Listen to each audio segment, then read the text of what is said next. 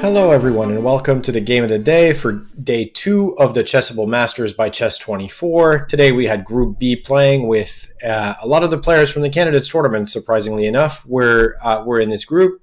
The groups were done at random, so it's just a bit of a coincidence, but we have Caruana, we have MVL, we have Timur Rajabov, we have Anish Giri. So it is very much a group, Jan Nepomniachtchi, so it's very much a Endingli Ren. They are all candidates by coincidence. So the game of the day today features a little bit of everything. I picked this game between MVL and Fabiano Caruana. It's a little bit of an opening debate, which I find interesting. Then there are some positional concepts that go very well with our hashtag study chess with Chessable for this event. And then it ends with a beautiful tactical motif to end the game. Actually, in checkmate, you will see checkmate on the board, which is always kind of fun. So we will go through this game in its entirety. So we'll start from the beginning. So MVL, by the way, has been playing d4 quite a bit since the beginning of these online, since quarantine has begun. It seems like he's shifted to playing d4. We've debated a few times whether this is in order to hide his preparation for the candidates, where he normally plays e4, and or whether he's just experimenting with something else, and maybe this is something that will force his opponents to waste a lot of time preparing for, on top of preparing for e4. So, but Fabiano has been playing the Slav, and so it's interesting here that MVL plays this Queen c2 variation, which was also played by Nakamura. And what's interesting is that Fabiano has continued to improve on his play. If you have not done so yet, I highly recommend that you check out the course by Sam Shanklin on this variation, on the semi-Slav, that is available on Chessable. It's a great course, very detailed, but goes through this variation as well and would prepare you very well, for example, for this game against MVL. And this is especially important because let me get you to the position here after Queen b3, Queen b6, Knight bd2, which is a well-known position for this variation. And if you have studied Sam's course, you would know that Rook d8 is the most precise move. In the first game that Hikaru Nakamura played against Fabiano in the Magnus Carlsen Invitational, Fabiano played Knight b to d7, which is an inaccurate move. And after Knight c4, which is similar to the game, Queen a6, Bishop f4, the problem here is that the d6 square is weak, and White either will be able to play Bishop d6, or in some cases Knight d6.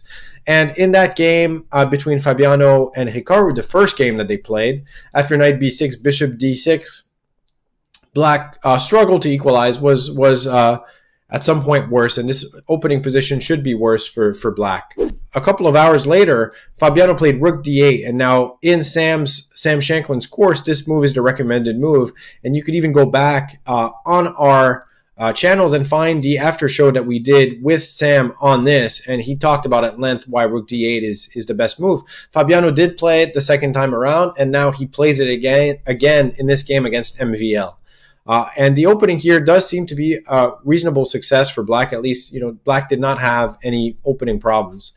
So the game continues with Knight c4, Queen to a6. We don't really want to trade queens here because White has, first of all, a threat of Knight b6, but also the Knight can come to a5 and these pawns will be weak. So we don't want to trade queens. We play Queen a6.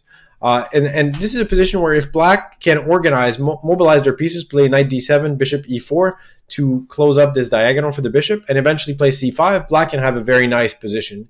This is Black's plan. So there are a few things that White can do. Hikaru in the aforementioned game played Bishop d2, and after Knight b to d7, he played Rook fc1, Bishop e4. Black had no opening problems in that game. In this game, instead, MVL plays Bishop g5, probably a little bit of preparation. Definitely a playable move.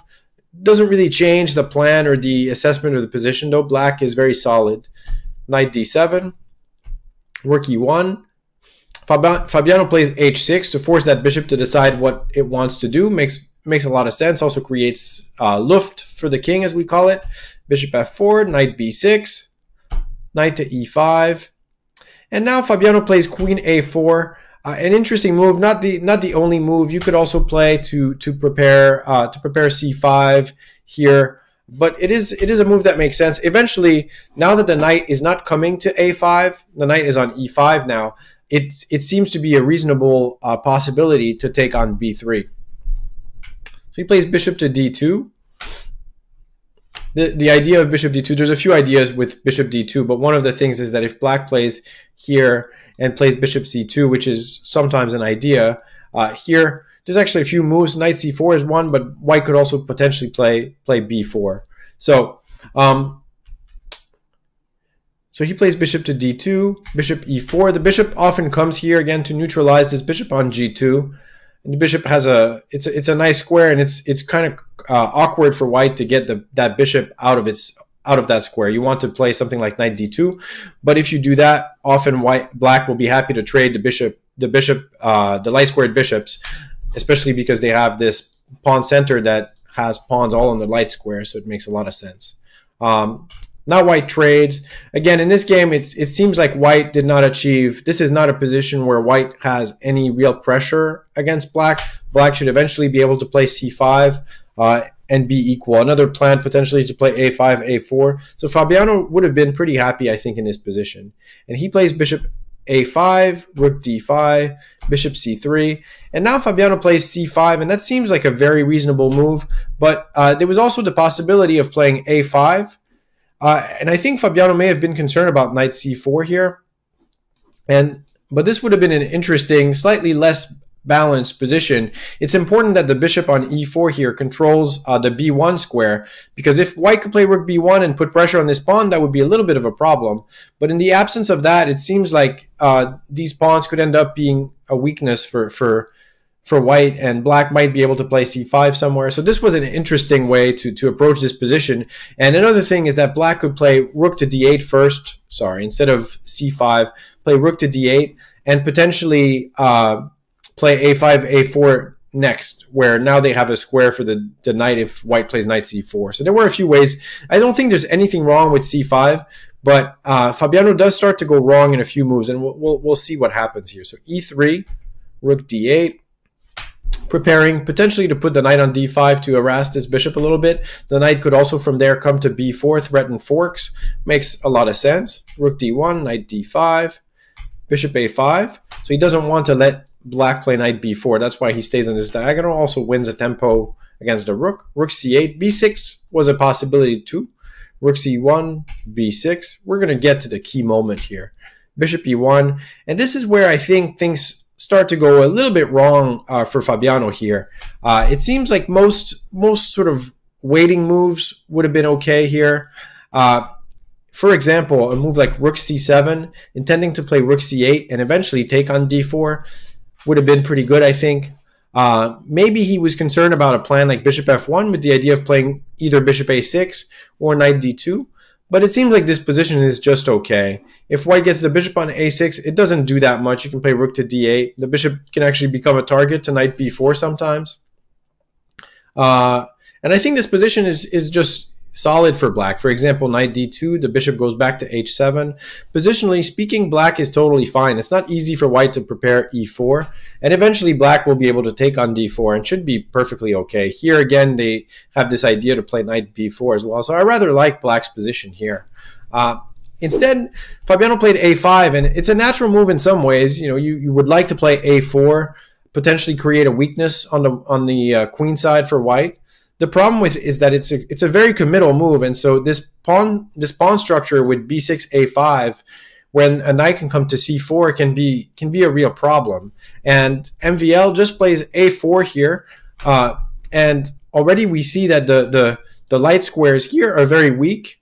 And in the long term, when it seems likely that these bishops will be traded for one another, it seems like this is the start of a bit of some problems for black here. So rook c7, knight c4, rook c8, pawn takes c5. And MVL from now on, by the way, plays extremely well the rest of this game. Knight to d4. And already I think the position is unpleasant for black. I don't think it's necessarily worse per se. It's possible that especially with incredible precision, with a lot of time, that black could hold. You know, for example, a move like rook d8 maybe, but it becomes awkward because these knights are jumping. There's always going to be potential pins on the C or the D file. And because this pawn is at least optically a weakness, if white can ever get to play f3, e4 at some point, it's just a position it's on the verge of being problematic without necessarily being problematic yet. But here, Fabiano probably decides that he's worse and decides to trade on d4. And trading on d4, after that, it seems like it's already difficult to hold. So you can see why he did it, because he's on the verge of getting pushed back, right? If the knight comes to b5, we play f3, e4. He's on the verge of being pushed back, and he didn't want to just wait patiently for things to get worse. But after this, surprisingly enough, Black hasn't done anything that seemed obviously wrong, other than potentially that move a5, which created weaknesses. And now it's already difficult, because the problem is that the knights here, while they look good, are actually not very stable, because White has this plan to play e4. And yeah, it's just very difficult without the knights having an anchor.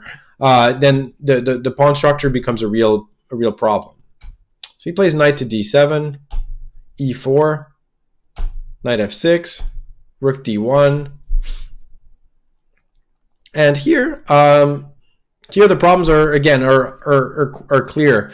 White has simple plans, right? Like playing f3, bishop f2 to bring the bishop against this pawn. Play rook d6. Sometimes e5 can be a threat. There's just a lot of problems here on the queen side. Rook b8, never a happy move when you have to make a move like that, you know, leaving the open file to protect the pawn. It's never a happy moment. F3, king h7. There's not actually a lot of plans for Black here. He's kind of reduced to being passive. b5 doesn't work because this a pawn is falling all the time, so that's a big problem. King h7, g4. G4 is a very nice move. It does a few things. There's the plan in the game of playing h4, g5, but the other thing is that the bishop is coming potentially to g3, targeting these rooks, and it's difficult. It makes it difficult to continue to defend both the knight and the pawn on b6. So he plays e5. e5 is a positional concession, because after that move, it's very difficult to get an anchored knight. Rook to d6, knight c5. And by the way, so here this is a bit of a key moment. Knight c5 is sort of a desperado, a last attempt to muddy the waters before the position just becomes positionally lost. But the main problem is that b5 is always met by knight takes a5, and it doesn't seem like Black is able to get any real counterplay here. And so knight c5 is a move where, and if he doesn't do anything, then eventually White will play either h4, g5, which is going to threaten to win a piece, and potentially bishop f2 targeting this pawn, and there's just no counterplay for Black. So sort of surprising how from a position that seemed to be very solid, very stable, it got to be quite bad. So Black plays knight c5, knight takes e5, knight takes b3. And now MVL, it's quite interesting that instead of trying to consolidate in a more prosaic way, he continues to play for the attack. And he assessed correctly that he has time to do that, because Black's point here is they're saying, okay, my position is garbage positionally, but I'm going to create a passed pawn very quickly, and it's going to be something that you have to deal with. And so he was willing to take that gamble since the position was so difficult. But MVL correctly calculated that his attack, which involves playing for a mating net against a Black king, is actually quick enough. So h4, b5, g5. He played knight to h5. Knight e8 was another possibility here, and White would probably play rook d7. And amazingly, in all these positions, there is real trouble for the king here. The king is really in just a bad spot. So even though this pawn is getting all the way up the board, this position here is already losing, because on king g8 we have knight c6. So we have knight e7, rook f8 mate. Instead of a3, Black can try and move like rook c8 to parry not this arrow, the threat of knight c6. But it doesn't solve all the problems, because White has other ways to continue the attack. And this is what's surprising about this position, that this attack against the king, even with the a-pawn that looks like it's about to become a queen, is strong enough to basically be winning for White. I'll spare you all the variations because it is very complicated, but I think the key part here is that MVL's instinct was correct, because I don't think in the amount of time that they had in this game that he was able to calculate all of this. So it's pretty impressive, actually. Knight h5 was played instead of knight e8. He goes knight to d7. A strong move. He's attacking the rook. If the rook leaves the 8th rank by going to b7, then we have knight f8, king g8, and rook to d8, which causes all kinds of problems. So he's forced to stay on the 8th rank when white can get a very strong passed pawn of his own. So now both sides, we each have a passed pawn. a4, b6, rook b7, bishop b4. Nice move. Stops the pawn from advancing any further for the time being. Knight f4, king g3. The position is already lost here, so I'm not going to go into too much detail until we get to the very beautiful final position here, where white plays king g4. Their idea, if black doesn't do anything threatening here, is probably going to be to play f4, f5, which is going to further cause problems for the king. So he plays rook to c2. And rook to c2 allows a beautiful finish, which is also the tactic of the day today. This one is worth pausing the video for a second if you haven't seen it yet. Pause the video, give yourself a little bit of time, see if you can find it. But I'm going to continue for those, since of course it's possible to pause. White can play g6. And so this is a little bit like a Greek gift sacrifice. The king is lured forward. You can't play pawn takes g6 because the knight is falling, and after which there's still going to be an attack. King g8 loses in many different ways, actually, but one of probably the prettiest one is to play rook takes e6, pawn takes e6, and then knight to c5. And after rook b8, knight a6. So this is sort of a computer-like variation with b7, b8, but it's the prettiest one. If you don't want to calculate such things, then there are moves like king f5, for example, is extremely strong, with a position that's crushing now, we're threatening to take. Also possible is gf with knight e5. Basically everything wins. So Fabiano, seeing that he's completely lost, decides to take the pawn. I'm sure he saw the resulting checkmate, but this is sort of you can call it a gentleman's way of playing, where you let yourself be mated, which, mates on the board don't happen too often with in these games between extremely strong players, but it's always nice to see.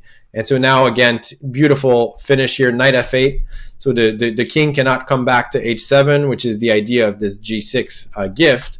And since the e6 knight is pinned, black is forced, only has one legal move, king to f6. Now white continues to lure the king forward. I said this in my explanation to the tactic of the day, but you always want to look at checks. As Larry Christensen said, maybe someone else had said it before, always check, it might be mate. It's always good looking at checks when you're calculating variations, because they force the response, and so the variation is narrow. It's easy to keep going and see if it leads to something great. So in this case, the king goes forward, and now an important nuance, he plays rook 6 to d5. It's tempting to bring the other rook. The difference is that we want the bishop to cover all the escape squares for the king. So when we play rook 6 to d5, king f6, that square is covered, which allows checkmate in one. The other way would also be pretty good, but not quite as good, because the king would be able to go to e7. So with this, the game ends with a beautiful checkmate. And there you have it, the game of the day for the second day of the Chessable Masters by Chess24. We will be back for more tomorrow, and I hope you will be here to join me. Thank you very much.